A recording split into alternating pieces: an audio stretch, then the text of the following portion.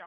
So Dr. Tejas Dharia, we have one common hospital where we work together, but I've never met him. My patients have met him. Dr. Tejas, I think you said you graduated from KEM, MBBS. Then he did his radiology MD in Bangalore, came back here, did his fellowship in interventional radiology in KEM Hospital and Tata Hospital. And of course, now he's been practicing below the neck intervention essentially. And I think we family physicians are jack of all trades. In interventional radiology, he's kind of a master of all trades and does many things from liver cancer. He's part of a liver transplant team at Jupiter Hospital.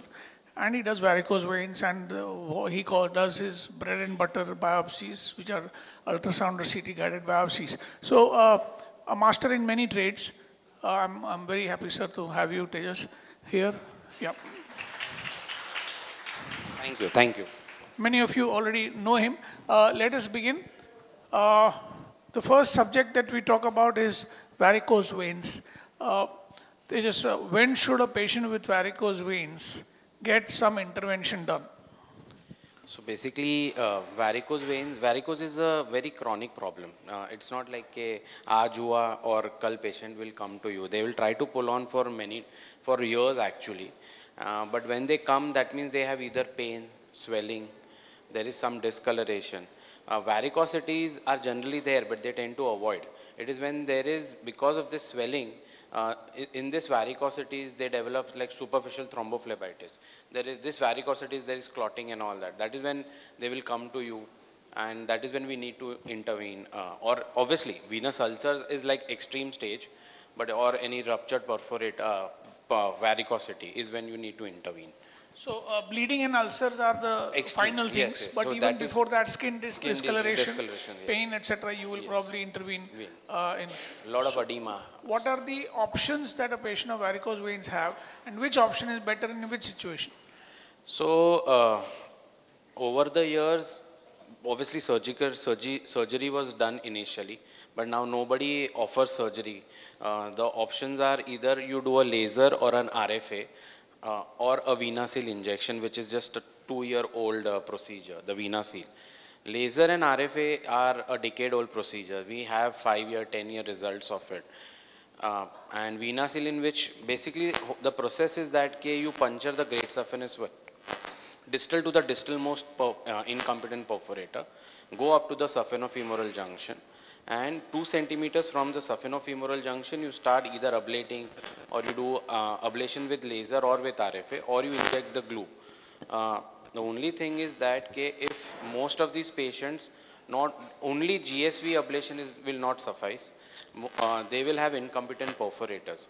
And if you want to do VenaSeal injection, then you cannot do glue injection in these incompetent perforators, because if this glue goes into the deeper system, very high risk of deep vein thrombosis. So in my opinion, laser is a very good treatment option that we should offer to any of these patients, because laser is a less bulkier system also. RFA is a bulkier system. So RFA goes through a 6 French sheath, which is like 3 to 4 millimeter sheath, whereas laser will go through an 18 gauge needle. The laser thing, so that is the advantage. So we'll rewind a bit so that it becomes less technical for all of us. What he's saying is there is a new method called VenaSeal, VenaSeal, which is glue basically system, to be placed inside the varicosity to kind of shrink the whole or obstruct the whole thing. And glue is relatively new. Let us currently forget about the glue. It's a relatively new method with very few indications. Let us go back to the standard method, which is laser ablation. Laser ablation is you ablate the whole dilated tortuous varicosity by laser. It can be done by laser, or as he said, RFA. RFA is radio frequency ablation. You ablate the whole thing. He said you insert the catheter from below and go up to the saphenofemoral junction. So for that, what is the investigation prior to the thing that they will need to order Doppler or whatever? Yeah, What so is the to be venous done? Doppler, basically you order, advise a venous Doppler for varicose veins, in which we need to know whether the the saphenofemoral junction is incompetent, the saphenopopliteal junction is incompetent, how many there are incompetent perforators, and varicosities are in there in which areas. So this is if the patient doesn't have a venous ulcer. But if a patient has venous ulcer will only happen if there are a lot of dilated varicosities, and one of these varicosities is just below the skin, which has actually slowly, steadily, because of the edema, the skin becomes tender and you either itch in that area or the varicosities has ruptured and then it forms a venous ulcer. So for that you need to know the incompetent perforator supplying the venous ulcer. Very important, because you may ablate the entire GSV, patient will not benefit with that. You have to ablate the incompetent perforator. So just going back to the basics of anatomy, when you say that there is a saphenofemoral incompetence, what do you mean? Saphenofemoral, normally blood goes from the great saphenous vein into the deep venous system, our common femoral vein and everything. And there are valves. So what does this valve do? They only allow one way. Because of gravity, the blood when it goes up has to come down. So there are valves in these veins which prevent the downward flow of the blood. But because of long-standing professionals who have long-standing working hours like salesmen, postmen, traffic policemen, teachers, doctors, females very commonly post-pregnancy is because when their intra-abdominal pressure increases. You see this in athletes also, because they tend to do a lot of abdominal exercise, they tend to tense their abdomen while they are doing lower body.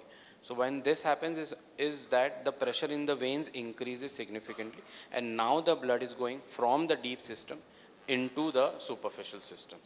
So the one-way traffic from superficial to deep is disrupted when there is incompetence, and you get deep to superficial blood flow. And that incompetence can be diagnosed on a venous Doppler. Venous Doppler.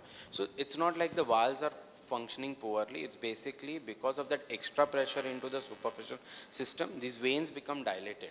So the valves which were actually approximating initially, now they become distant from. Basically they are distant from each other. So the valves are still working, but because they are not approximating, there is a reflux. So these patients will give classic symptoms. In the morning when I get up, I have no problem. Is because when they are sleeping, the legs and the heart are in the same level. So the gravity is nullified. But in the morning, as the day progresses, the legs become dependent. And when the legs become dependent, the venous pooling starts in the leg.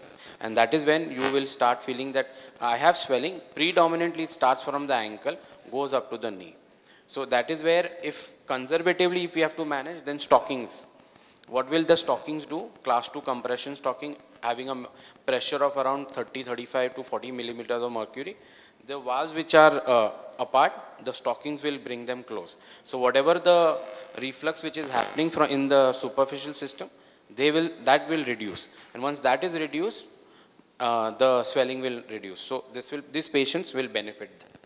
So when you said you look for the saphenofemoral incompetence or the popliteofemoral incompetence, and you look for incompetent perforators.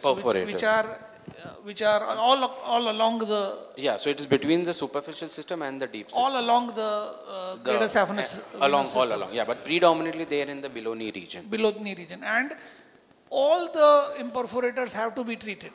Incompetent perforators have to be treated. Ideally you have to treat, because these are the incompetent perforators because of which patients generally have a lot of swelling. Correct.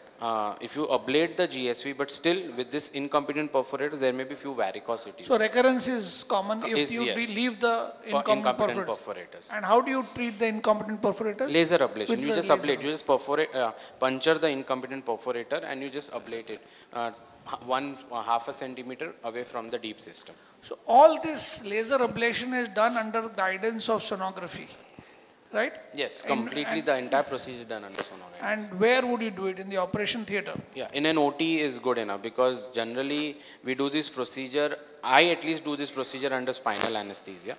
One is that the procedure becomes pain-free. Two is that when you give spinal, then there is a lot of vasodilatation in the lower. So in case there is Some perforator, because of the lying down, you tend to miss. This spinal will help in that vasodilation, and it can improve the outcome of the procedure.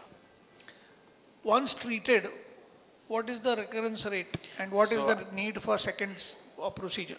So I would say 97 to 99% there is no recurrence. 1 to 3% there is chances of recurrence. But recurrence is not with the veins that we've ablated.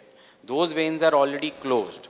It is the pressure of the deep system in one of these few newer perforators, or there is an accessory GSV that can come up. So that is the reason after a laser procedure, we generally tell the patients to wear stockings, is to prevent the leakage from the deep system into any new system that can create again recurrence. How long will the How long? be? 3 to 6 months. Then they don't need to wear. Then I generally, depends on how so when we do a Doppler, I personally do my Dopplers because I need to also see whether there is deep venous reflux. What is deep venous reflux is? Basically, when I say that there is reflux from the deep system into the superficial system, these patients the outcome is excellent with laser and all. But there is, what happens is, because of long standing, there is now reflux into the deeper system also. That means the deep system, the common femoral vein, popliteal vein, they have also dilated and their walls are also not approximating each other. So there is reflux there. So in these patients, you generally tend to tell them that you might have to wear stockings lifelong, the below knee ones. Got it. What are the specific indications for radiofrequency ablation? So laser and RFA, the indications are absolutely the same, absolutely same. It's only, so vena seal also can be used, but for incompetent perforators and all that, I don't recommend because chances of deep vein thrombosis is very high. Second thing is, when we are doing a laser or an RFA, the system is too small and the great saphenous vein is at least 5 to 6 millimeters. So we give peritumescent. When I say peritumescent is, if you have to get a good circumferential ablation of the vein, the internal wall of the vein, so that it doesn't recanalize, you give injections all along the vein. And when you give injections all along the vein, you're trying to compress the injections vein. Of? Injection of normal saline with soda bicarb and lignocaine. So it causes a little soothing and less burning effect on the patient post-procedure. So what he's saying is, just to make it clear, we don't have an image here. He has put a wire inside, which is going to ablate the vein. The distance between the wire and the wall of the vein, there is distance, distance between them. To put water or saline around that wire, all along the vein, is called peritumescence. And this peritumescence helps in which way? So it compresses the vein. So when you ablate, basically along all this, one is that you get a good ablation, circumferential ablation of the vein. Two is that along this vein there is some nerve, the nerva nervigina. So there can be, sometimes patient can have complaints of numbness. So all that complications reduces significantly. Third is that obviously skin burns. Because they are superficial varicosities, they are very close to the skin. So chances of skin burn are also reduced. Reduced by the peritumescence. Okay. What is the average duration of the whole procedure? For one leg, 1 hour at least. Only the procedure, with 15 minutes of spinal anesthesia, 45 minutes of the procedure. And post-procedure, we give them compression bandage with Gamgee and crepe bandage, so that whatever peritumescent and whatever edema is there, all that will ooze out. And then the compression stocking stays, like if today morning we've done, so today full day till tomorrow morning, overnight, and then tomorrow morning patient takes a shower and then we give them compression stock. I'm sorry, I made a mistake. Peritumescence is outside the blood vessel, compressing the blood vessels. Is that right? Right. And all across the vessel, around the blood vessel, they will be injecting saline or a mixture of saline, soda bicarb, etc. And that will compress the vein, making it more accessible to the laser beam. What is the cost of the procedure, say, in Nanavati Hospital? So Nanavati, they charge MRP. So for one leg, it will cost around 1.5 to 1.75. Whereas in a small 100-bedded small center, we can do it for like 1,10,000 to 1,20,000. One leg. One leg. Okay. But that will include together, yes, yes. Both can be done. In fact, I generally recommend to do both of them together, is because the pain and everything is finished in a couple of weeks post-procedure. Sorry? Yeah. Obviously, the cost comes down by, for the second leg, it comes down by 50%, is because the laser fiber is the same only, so we can use it for both the procedures.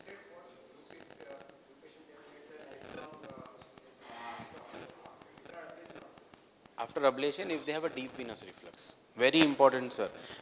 Deep venous reflux. I said, no, the deep veins. If the deep veins have a reflux. Incompetent valves within the deep system. No, sir, but basically, you have to tell them beforehand. Because these patients, either they will have a lot of swelling, they have recurrent cellulitis. So for that, you need to treat the basic cause. And then you tell them, okay, and now with technology, now we have compression socks also. So it's not like stocking. You wear normal shoes, like that you have socks, like football socks, how people wear. They are like class 2 compression socks that are available in different colors. So people will never realize also. Sorry. So different companies make it. Few of these companies are, Sigvaris, most of the people must be knowing. Now there is one, Jobst and Relaxon. These are the 3 best companies that are Jobst. J-O-B-S-T, Jobst. Sorry? Okay, sorry. Any questions related to varicose veins before I go to the next subject? So, after the procedure, above the knee. And then if you want to just maintain, then below knee.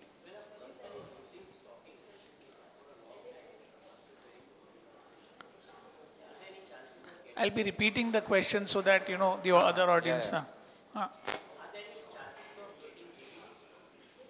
Chance of getting? DVT. He's asking whether stockings used for a long time can predispose to DVT. So we say stockings to be worn only during daytime. In the morning when you get up, take your shower, wear your stocking. In case you are sleeping for more than 2 hours in a day, then you have to remove the stockings. So chances of DVT are very less. Okay, and you had Sagar? He's saying some patients complain of pain, itching due to stockings. So that is where, so when we recommend, anybody recommends, patients go at the chemist and they buy. And they buy those viscose stockings. Those viscose stockings are very thick. They are not even class 2 compression stockings. So that is where with Mumbai weather, they can tend to have sweating and all. But now with what companies have said, they are pure cotton ones. So the chances of sweating and all that is less. Now if there is a patient who is a shopkeeper, so what I will tell them that, आप घर से पहन के मत जाओ, चलेगा, दुकान में रख लो. The minute you enter the shop, wear them. The minute you come out of the shop, remove them, hang them there and come out. Okay. So that way their compliance also improves significantly.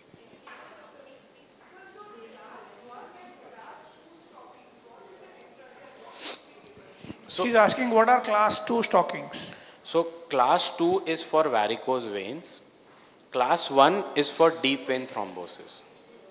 So if there is a patient who has deep vein thrombosis, and post any procedure, or you don't want that patient to undergo post-thrombotic syndrome, then you give them class 1 stockings and you can keep them on oral anticoagulants for 6 months. Class 2 is for varicose veins.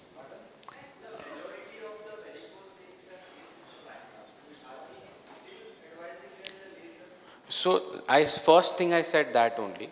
If there is a patient is asymptomatic, as in just cosmetically he has varicosity, and you don't want these varicosities to become into venous ulcers or into cellulitis or having deep vein refluxes, give them compression stockings, medically manage them. It's only when they come to you, matlab ke there is a lot of discoloration, blackish discoloration, there is pain. No. Discoloration means there is a lot of swelling around that area. And that patients tend to have a lot of itching. So then it hampers. In the morning hours they will not have a problem, but at the end of the day, in the night when they go to sleep, you will always they will always complain that रात को बहुत दर्द होता है sir.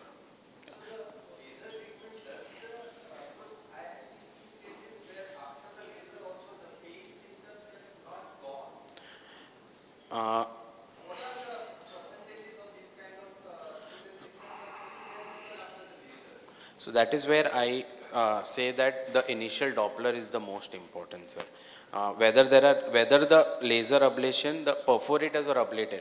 Because if the perforators are not ablated, then whatever the pressure was all along the great saphenous vein, now that pressure is only on those 3 perforators. So if you don't close them, that patient will definitely have pain in the below knee, around the ankle region. And if you touch them and you do a Doppler on the patient, it will absolutely correspond to an incompetent perforator and the pain location or a patch of discoloration. You were asking something, Dr. Vakharia? Name of the stocking again. So, Sigvaris. Sigvaris. Jobst, J-O-B-S-T, Jobst, and Relaxan, R-E-L-A-X-S-C-A-A-N, Relaxan. Relax, R-E-L-A-X. S-A-A-N, Relaxan. Yes. Class 1, Class 2, above knee, below knee. Class 2 is for varicose vein. Class 1 is for deep vein thrombosis.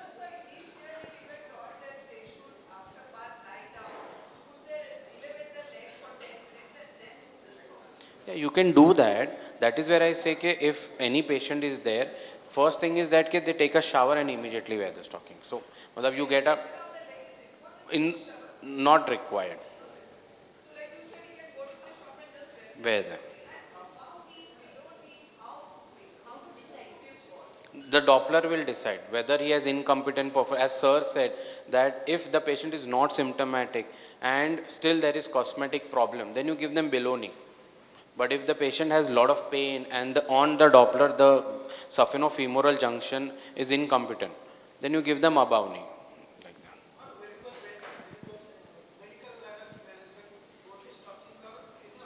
So you can, Daflon is a tablet, you can give them diosmin, but that is, for me, if you give them patient long-term Daflon, usse acha you tell them that you take for 15 days, 1 month, and then start wearing your stockings. So, and stop the Daflon tablet. Because it is just a symptomatic relief that we are giving the patient. We are not giving a permanent solution when we give them oral medications or you give them compression stockings. No. So they are useful. They increase the pumping capacity of the blood. But then, if with compression stockings, then their effect reduces. So you tell them, if they come today to you, give them for 15 days. Tell them that in the next week, buy the stocking. Get used to the stocking. And once you wear the stocking, stop the Daflon. Then stocking will do the purpose. See, varicose veins, when you treat them initially as medical management, it's more about patient compliance.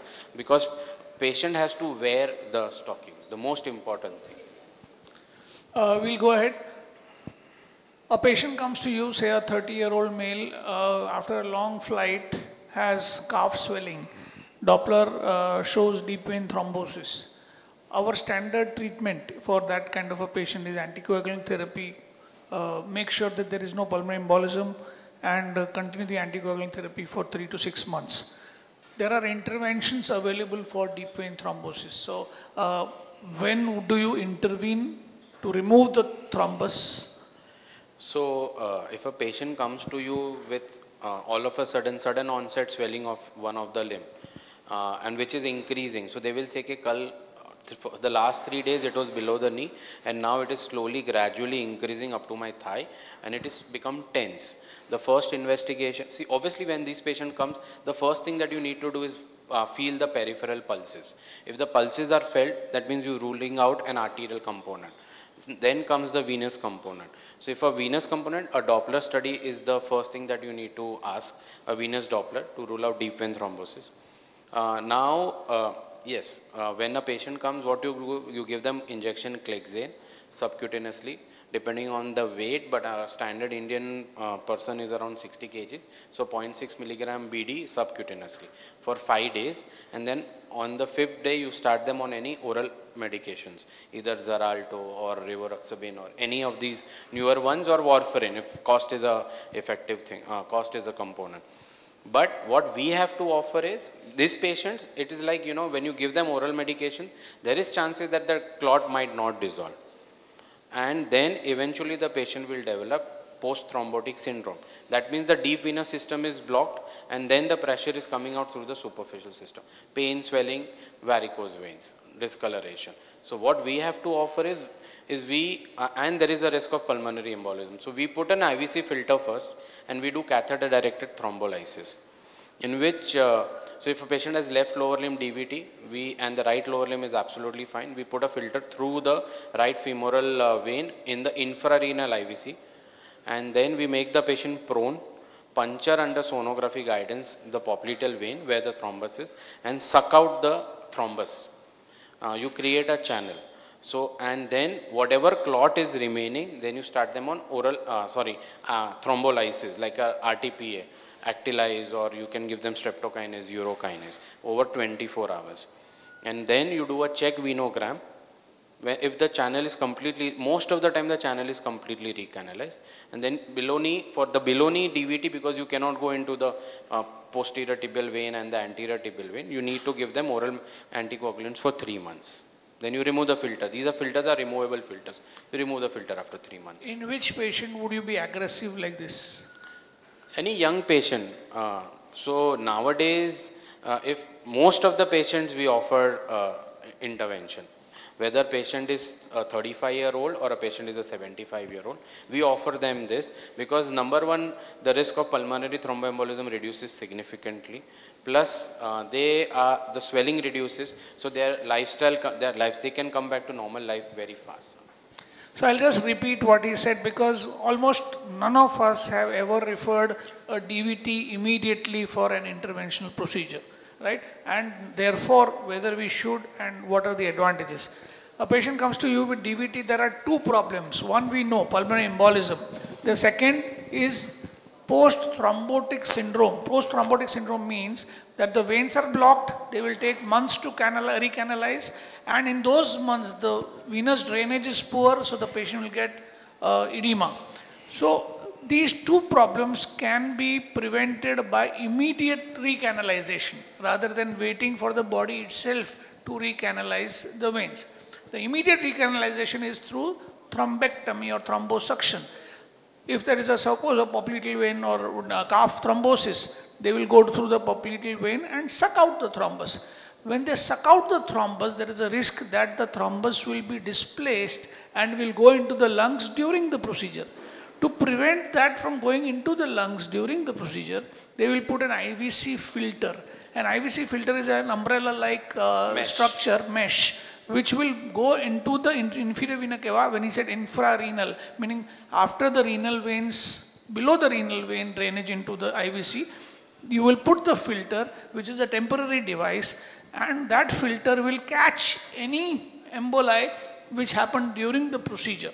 And after you do a thrombectomy, after a certain period of time, you will remove the filter. When will you remove the filter? Within 3 months. Within 3 months, you will remove the filter after the thrombectomy.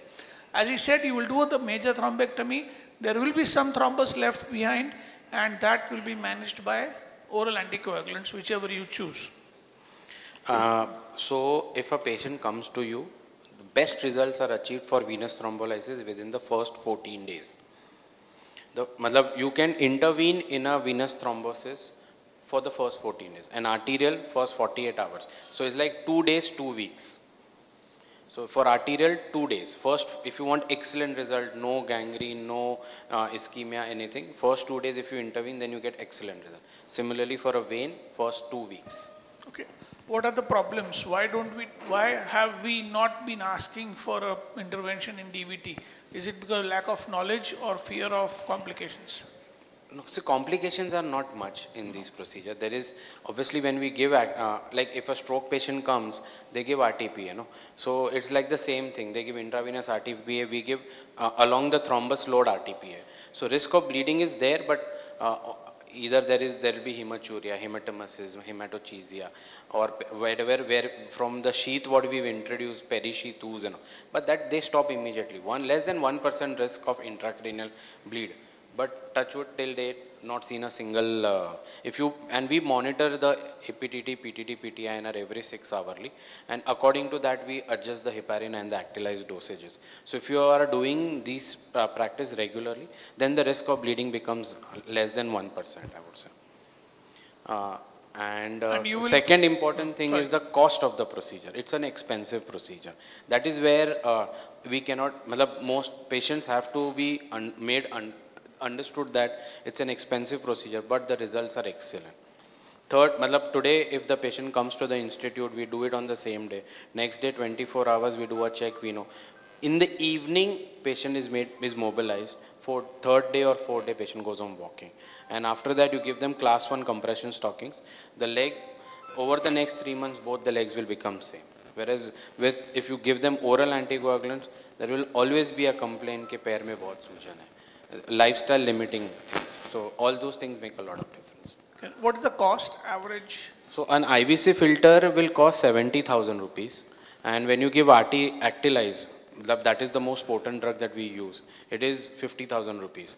So for doing an IVC filter plus a catheter directed thrombolysis plus the hospital stay, ICU, blood, everything, it costs around 3 to 3.25 lakhs. You are saying thrombolysis will be done intra-arterially? Intravenous. What intra-arterial, intravenous? And you will also be sucking out the thrombus? Yes, from the vein? first is we suck out the thrombus. Then you put the thrombolytic? Yes, so it's like if you have dirt, बारिश में कीचड़ हो गया, तो अगर कीचड़ को साफ करना है ना, तो पहले वो झाड़ू से साफ करो, and then you पानी मारो. Correct. वैसा है. So झाड़ू से मारना is like suctioning, and then pani marna is the thrombolysis. So the total cost may go up to 3 lakhs? 3 lakhs. 3 lakhs, okay. Okay, so that is, any questions on? In DVT. So Biloni, if there is a Biloni thrombus. Arterial, like, arterial. DVT. Biloni DVT, popliteal tibials, then only medical management. Up to SFA, medical management. If there is a common femoral vein, common iliac vein, IVC, then those patients absolutely, I think we should offer them intervention procedures. So up to popliteal vein you are okay? Yeah, we don't, because we puncture the popliteal vein, so we are not going to go below that and suck out that clots. So those patients we treat them medically. Give them compression stockings, oral anticoagulants, they should respond beautifully. Correct. So I'm sorry, basics.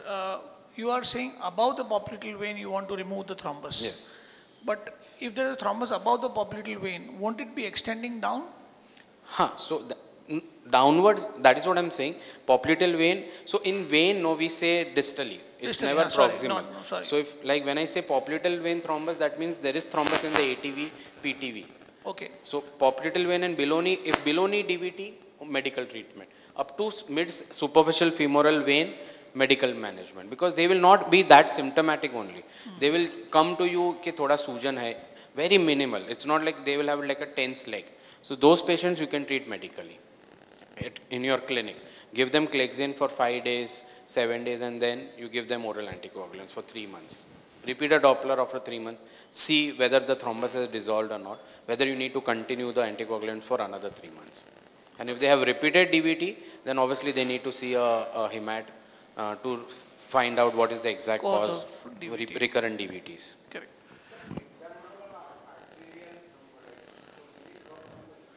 It's not Clexane. They are using tenecteplase or altiplase. No, Clexane nahi. Actylize. Intravenous Actylize. But it's an anticoagulant. It will work in both artery as well as vein. So heparin, Clexane is basically you give, it's heparin. And the injection is heparin. So it is an anticoagulant, but Actylize, streptokinase, they are more thrombolytic. Thrombolytics. Thrombolytic drugs. BD, subcutaneously. In a 60 kg. No, no, no. For Clexane, you don't need to repeat. Yeah, yeah. Now, just if you all. Yeah, please continue. If there is a patient, now if the patient has undergone a knee replacement and post that patient develops DVT. So thrombolysis is contraindicated in any patients who has recent any bone surgery, intracranial surgery for 3 months. Now in these patients, if you give them Clexane and you still don't want, if you still want to offer, now there are newer catheters like AngioJet, where we give them Actelize, like 1/3 the dose on table, and we suck out the entire clot, and you get on table result. There is no ICU stay required, no risk of bleeding, because whatever you are giving, you keep it for half an hour, and within half an hour you suck out the entire thrombus load. Patient comes from the ward, goes back to the ward. Expense is a factor. It's the AngioJet catheter is 1.5 lakhs. No, sir. RTPA. So it's a recombinant tissue plasminoantigen, and it is basically any clots it can dissolve. Any clots. Okay. Arterial peripheral vascular disease. He said you have a window of 2 days. 2 days. Any acute embolic phenomenon, yes. when you're saying in the lower limbs, for example, you have a window of 2 days, so you have to diagnose quickly. What is the common presentation? How do they diagnose? Pain. This patient is vein. Patient will first, they will always say 7 दिन से पैर में सूजन है. Artery is सुबह से पैर में इतना दर्द है कि I cannot keep my leg down. Ischemic pain is worst pain. Any kind of ischemia is worst, arterial ischemia. So they will come to your clinic either limping, they will come with support. They cannot put weight on that leg. And how much ever delay, it will cause numbness. So basically motor sensory involvement is the first thing that you have to see when a patient walks into your clinic. If there is motor sensory involvement, the chances of patient reversing becomes lower and lower. So that is where you have to act really fast. DVT, there is no motor sensory involvement. They will only come with swelling and tightness of the leg, or maybe some blisters or something. But arterial is non-forgiving. So what kind of situation do you see commonly? Elderly patients who have embolism? Diabetic. So obviously diabetic, uncontrolled sugars. There is some atherosclerotic changes. So most of the time when we see arterial thrombosis, it's acute on chronic. There was an underlying narrowing. There was a 60-70% stenosis, and in these patients, because of sugar levels, and when they come, their sugar levels are 350, 450, and they will have a acute thrombus. So immediately what you do is you don't wait. You don't even wait for, if they come in the night, in the next 1 hour is when you should immediately start the procedure. And what is the procedure? Same, thrombolysis. We do a suctioning, we leave a infusion catheter in the thrombus load and start the drug, RTPA. And do you stent this later? Yeah, so if there is an underlying narrowing, then that needs to be stented. It's an elective procedure later. Next day when the thrombus load is completely dissolved. Because initially if there is muck, there is thrombus. So if you expand a stent over there, then there is chances that the muck might go down and it can further cause thrombosis. So you first dissolve the thrombus and then you stent the next. So that is another sorry. For a leg pain or acute leg pain patient, practically, are there any guidelines or any ideas whether to advise arterial Doppler? I said first thing what I said when a patient comes to your clinic, feel the peripheral pulses. Most important.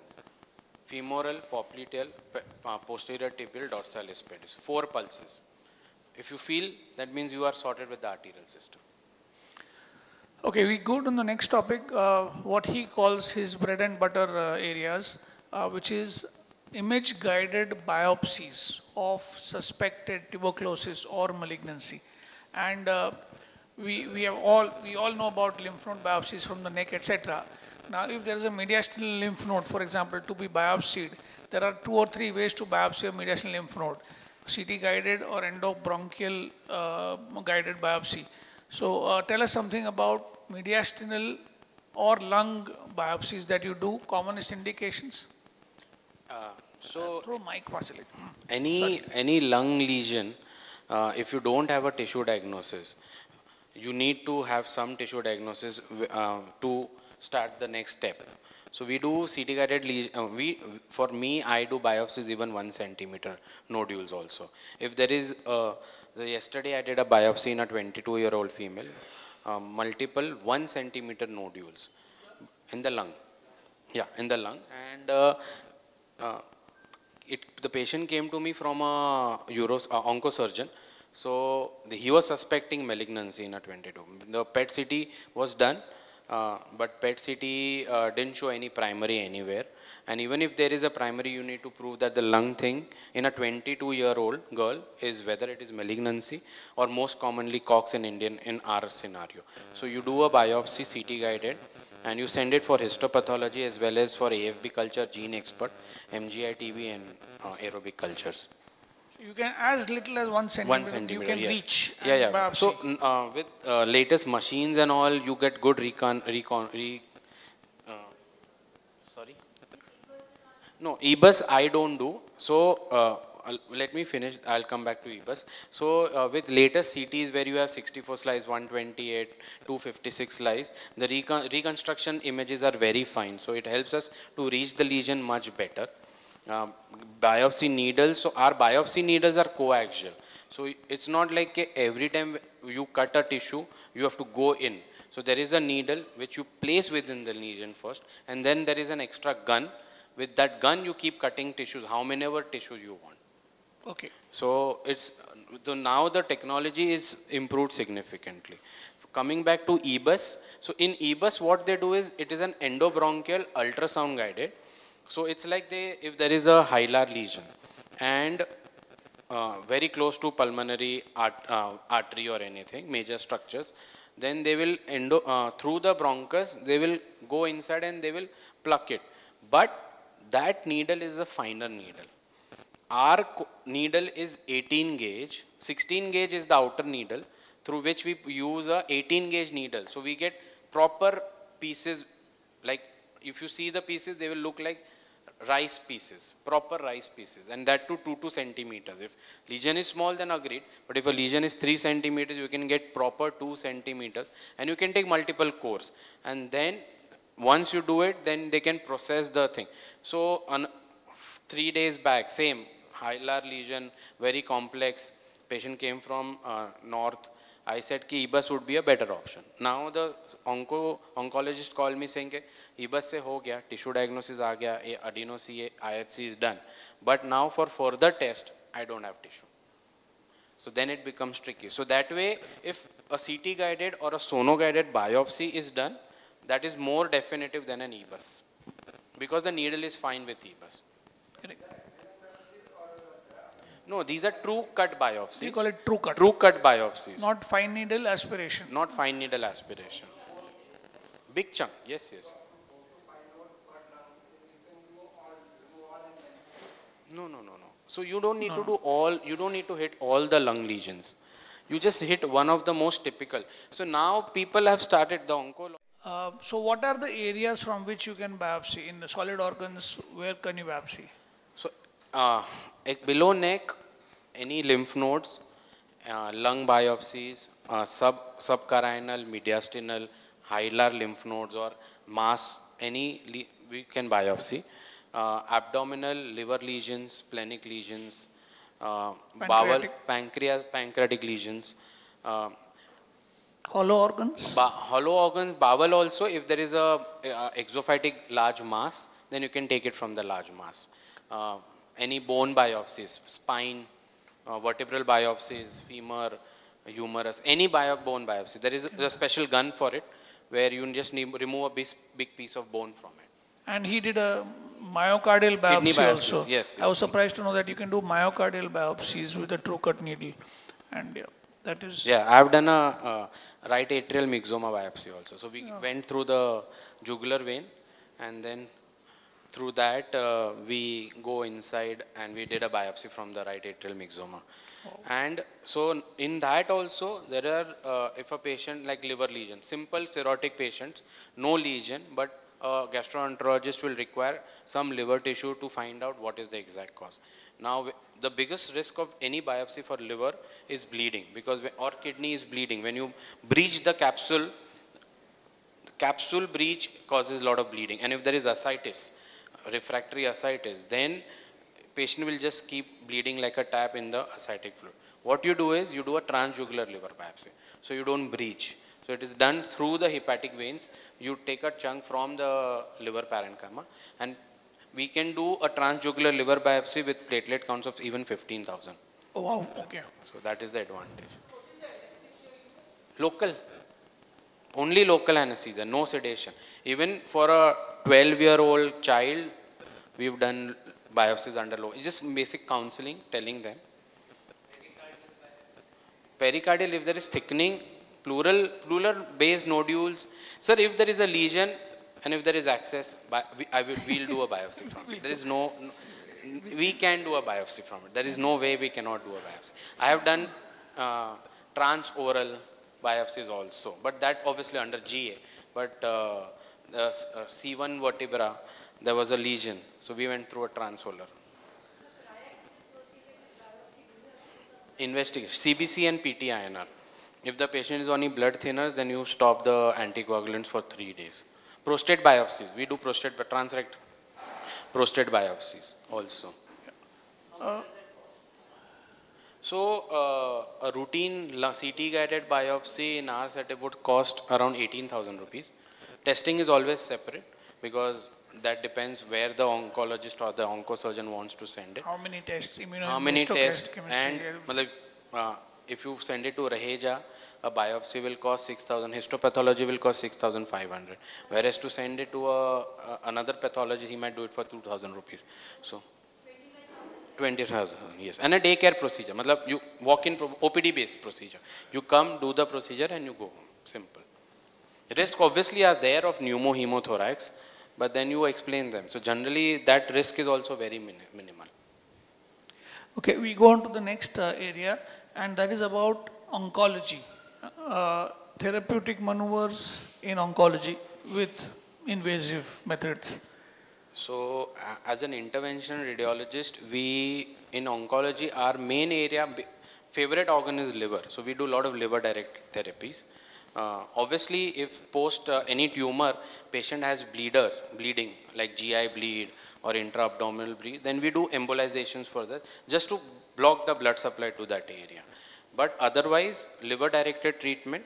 So if there is a liver lesion, maybe HCC, the first thing is diagnosis. So if there is a liver lesion less than 2 centimeter, AFP more than 200, and a CT or an MRI picture showing arterial enhancement with washout, you don't even need to biopsy that lesion. It's proven it is HCC. Proven. You don't need to needle that lesion. Just explain this again. Liver lesion more than 2 centimeters, less than alpha fetoprotein more than 200. And any one imaging, either CT or MRI, showing. So when you do a CT, they do it in 3 phases. Arterial, triple phase, arterial, portal and venous. So if there is on arterial, if the lesion lights up before the rest of the liver, and on the venous phase, the lesion drains and the liver is still lighting up, that means there is an arterial enhancement and a venous washout. That means this lesion are HCCs. Malignant. Like that. So, okay. And you don't need to biopsy this lesion. So for lesions who are 3 centimeters, single lesion 3 centimeters, single lesion 5 centimeters, or 3 lesions up to 3 centimeter, you can RFA them, radio frequency. So you put in a needle and you burn the liver, the lesion, equivalent to surgical results. Patient becomes disease free. If these lesions are difficult to percutaneous approach, you can obviously do an intraoperative or offer them chemoembolizations, where that's an arterial procedure, intra-arterial procedure. You go up to the liver lesion and block the blood supply. First is give them chemo. So what we use lipidol oil, which is a poppy seed oil, and make an emulsion with cisplatin and doxorubicin, and you inject it intralesional through the arterial route. Why lipidol? So normal liver has Kupffer cells, and an HCC does not have Kupffer cells. And for lipidol excretion, you need Kupffer cells. So that lipidol will stay inside the lesion, and you made an emulsion with a chemo drug. So it will cause a slow, sustained release of the chemo drug over the next 2 months. Plus you block the blood supply, so it will cause necrosis and shrinkage of the tube. So again, I'll just repeat. He is talking about therapeutic sort of chemoembolization of tumors of a particular size. Are you saying with curative intent or as a bridge to transplant? So RFA is curative. It is, as I said, it is equivalent to surgery, but chemoembolization is it is a palliative procedure. But if there is a lesion which is 7 centimeters, so patient doesn't fall into the transplant category. So you shrink them, make this tissue dead by doing a chemoembolization, and when you do it, patient automatically becomes eligible for transplant or resection or whatever.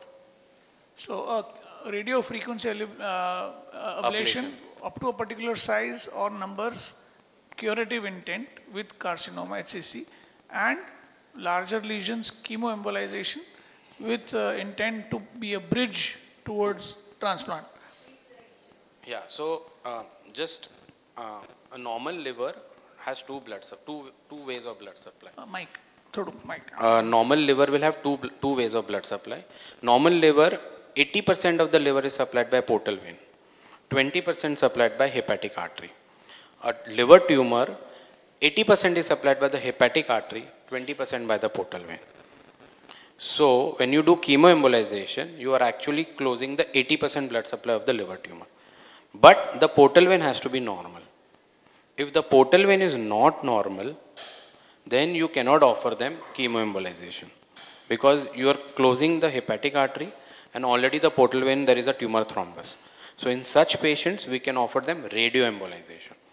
So when we give chemoembolization, the emboli which we use, the size of that particles are around somewhere between 500 to 1000 microns. But in radioembolization, the particle size is 20-30 microns. So it will never close the hepatic artery.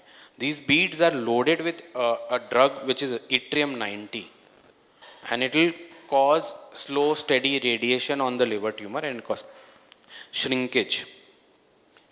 Little expensive procedure. In India, radioembolization is done less. The drug is not made in India. The Y90 comes from either from Singapore or Australia. So you have to do a study first, calculate the dosage, then you order for the drug.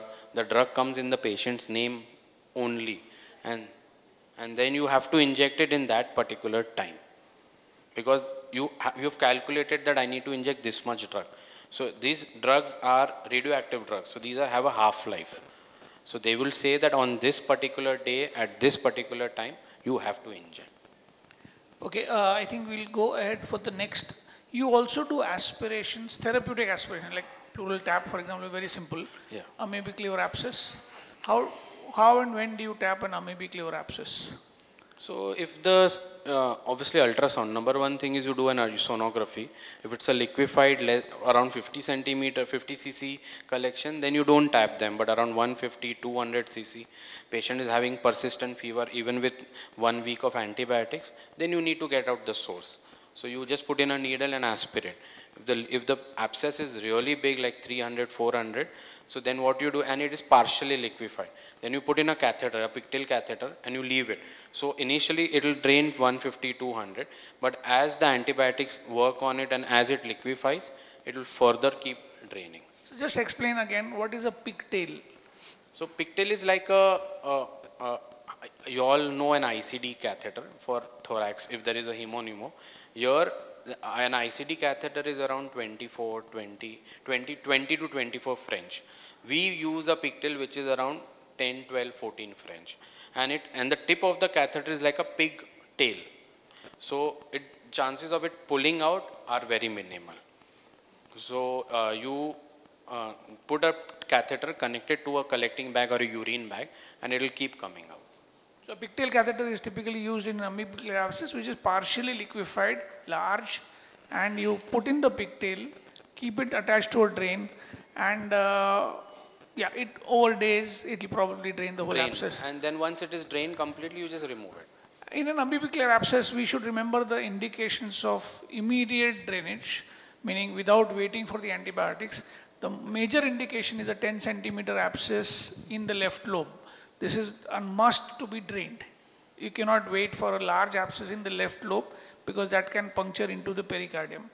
And otherwise, as he said, if you're given a flagyl, metronidazole, for some days and there is no relief in fever, some people keep 72 hours as the criterion, 3 days of metronidazole, no response in fever, you drain the abscess. If it is liquefied, of course.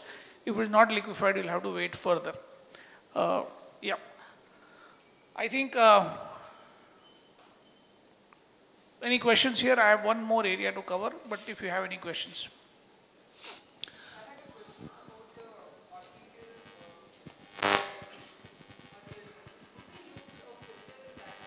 No. So if there are filters, but they are acutely used, if there is a thrombus in the superficial femoral artery, so you can use a filter that when you are doing the suctioning, you put a filter down, so the thrombus doesn't go down, but very rarely used. So coming to arterial, I just want to add one thing. So when we say peripheral angiographies and peripheral angioplasties or stenting, the aim is, if a patient is having rest pain, to reduce the rest pain. If the patient has claudication, to improve his walking distance. If the patient has a non-healing ulcer or a wound, to heal the wound. And if a patient has gangrene, to reduce the level of gangrene. So when we do peripheral angiographies, angioplasties, it is with this intention that we do the procedures. Reduce the level of amputation, he said, if there is gangrene. We go up to the dorsalis pedis, up to the entire arch also. Now we have balloons which are 1.5 millimeters. And you have long balloons. So, and you have tapering balloons also. So distal end is 2 millimeters, proximal is 2.5, 220 millimeters, 22 centimeters. So the entire tract can be dilated. We don't put stents in the below knee region. We generally only balloon dilate the below tibials. The last, sorry, so both. Common. You should be asking us. Very difficult to say. Very less, sir. But sorry, sir. Severe hemoptysis. Intervention for severe hemoptysis. So if a patient comes with severe hemoptysis, first thing is you get a CT chest done. If the patient has a big cavitating lesion or a fungal ball with fluid level, that means the patient has bled within the cavity. These patients with bronchiectasis, that means the lung is bad. So these patients, you need to offer them bronchial artery embolizations. And obviously the quantity of the hemoptysis, you ask them, ek chamach, ek vati, ek glass, kitna vomit hua blood ka. So 1 spoon you can still conserve, but if recurrent, one day he will have a large bout. So if there is a patient who has recurrent 1 spoon hemoptysis, you electively block the bronchial arteries like that. And then the CT findings will obviously tell us what needs to be done. Can you suggest any, sorry.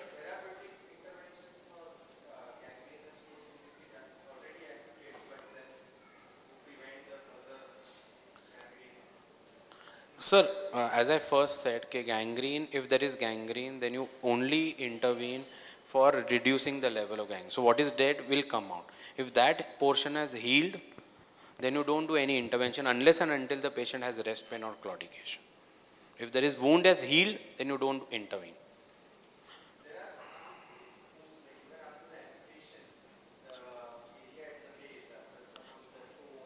So that means the patient is still having so then revascularization you need to do, because if after amputation also, if the bed of the ulcer bed is not healing and there is still blackening, then you need to improve the blood supply before the surgeon amputates it further.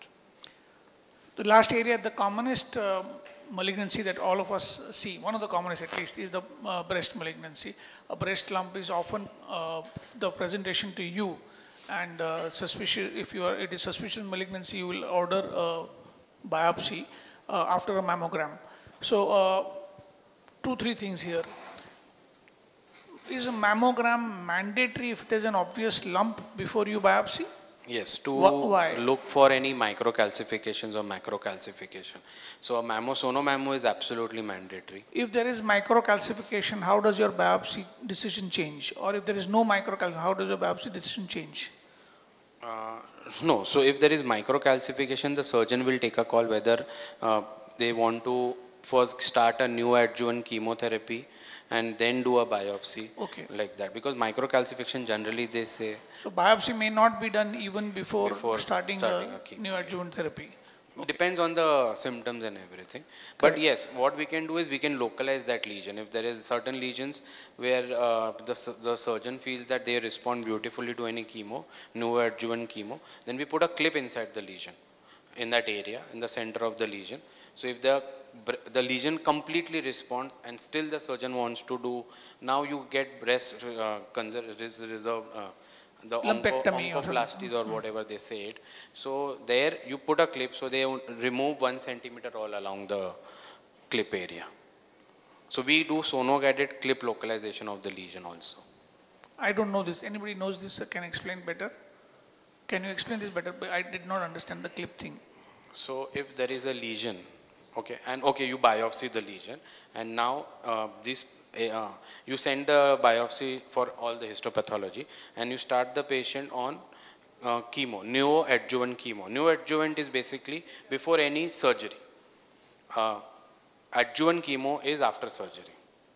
So before surgery, neoadjuvant, after surgery, adjuvant chemotherapy.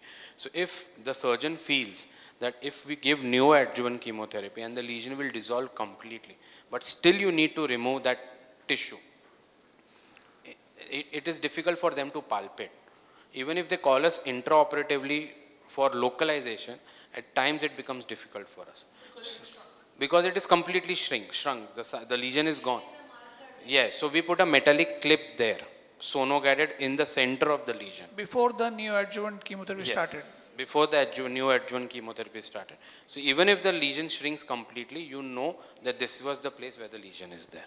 And then remove that clip from there. Yes.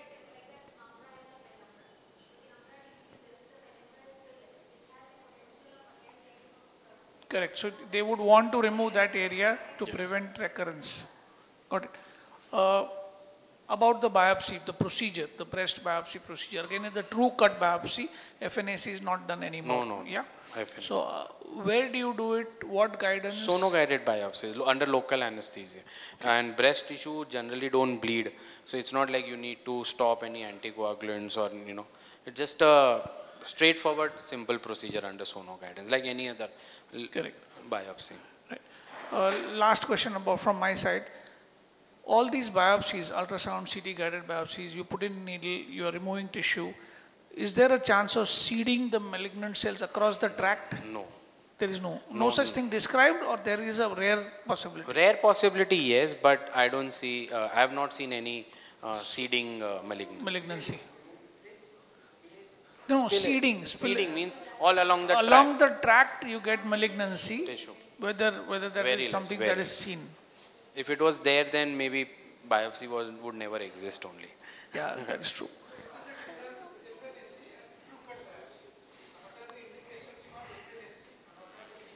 So, biopsy is the standard. See, there are either excision biopsy, there is true cut biopsy, and there is fine needle aspiration cytology, FNAC. So, surgeons would say, okay, we need the entire tissue. So, if you are suspecting lymphoma, then they need to do a battery of tests. So, for that, maybe an excision biopsy would be useful. But these lesions sometimes are difficult to access. There is some major blood vessel all along it. So for those, we can do a true cut biopsy.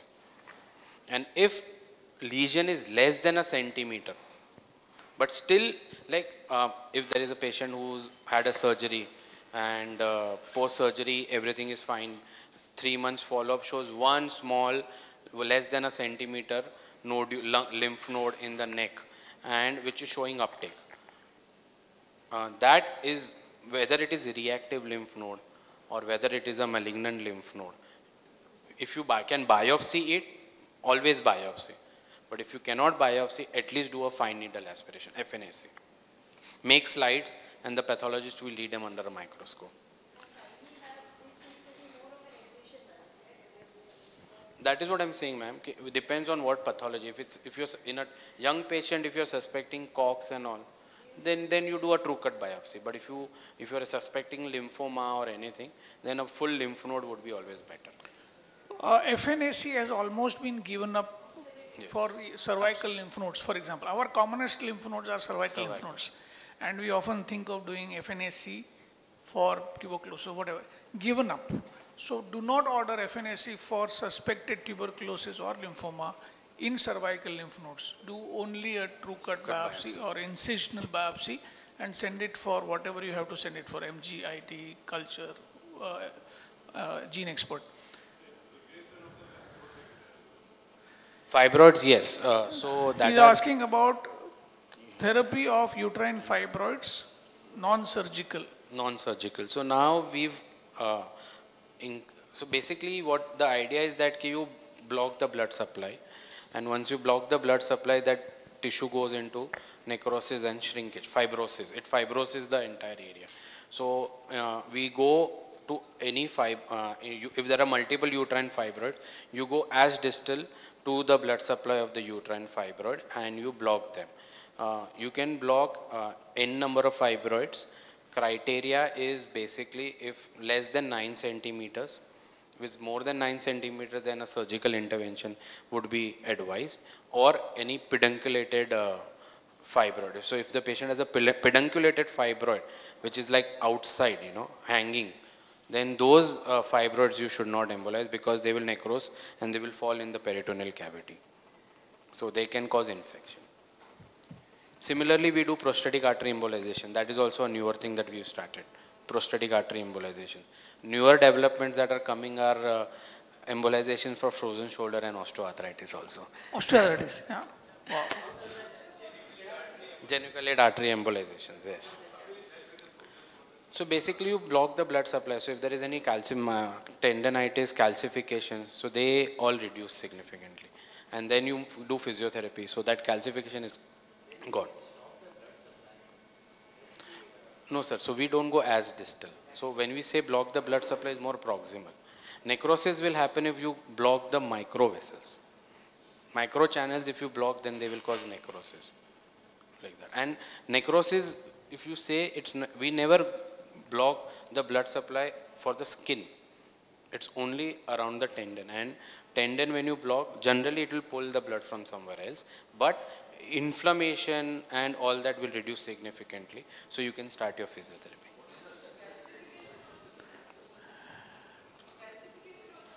Will reduce, yes sir, slowly, steadily, yes. Knee joint, geniculate artery embolization. So not commonly done. Mumbai, nobody does it. One of my colleague in Ahmedabad, he started it, and there are good response to it. Patients who are non-surgical candidates, inoperable, so for them, pain relief and at least their lifestyle improves significantly. I think we'll stop here and congratulate him, please, on wonderful Thank you very much. Thank you. So this is from all of us. Thank you so much.